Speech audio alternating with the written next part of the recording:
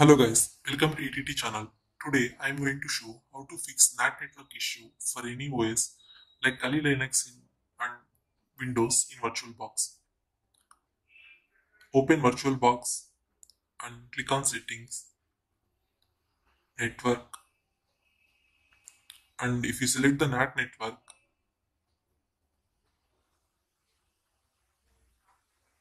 so nothing is present.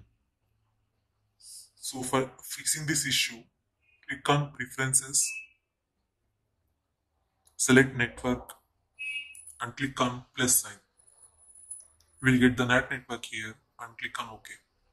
Again go to the settings, Kali Linux settings and click on network, and if you select the Nat Network you will get the Nat Network here. So thank you.